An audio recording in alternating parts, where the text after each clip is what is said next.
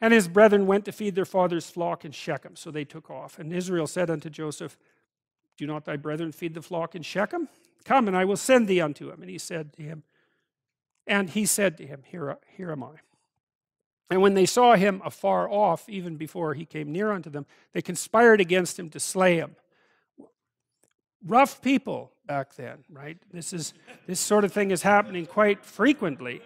And they said to one another, behold, the dreamer cometh. Come now, therefore, and let us slay him, and cast him into some pit. And we will say, some evil beast hath devoured him, and we shall see what becomes of his dreams. So there's an echo of the Cain and Abel story there, obviously, you know. I mean,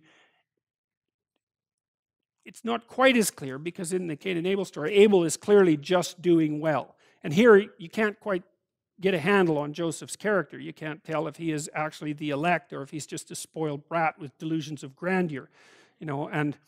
But it doesn't matter, because his brothers are so irritated at the fact that he's favored, and perhaps even the fact that he might be someone destined for something special, that they find it perfectly reasonable to destroy that.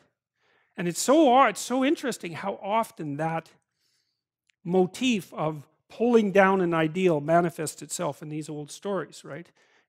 The pattern is established in the Cain and Abel story. It just repeats and repeats and repeats. And I think that's dead true. I think it just repeats all the time. It's that people are annoyed about how tragic their lives are. They're annoyed that they're subject to malevolence. And they're annoyed that they're not doing as well as other people are doing. And that puts them exactly into this state of mind. Now, maybe with modern people, if you're going to kill someone because you're resentful as a modern person, you don't generally slay them and throw them into a pit. You know, what you do is you just kill them slowly over a few decades.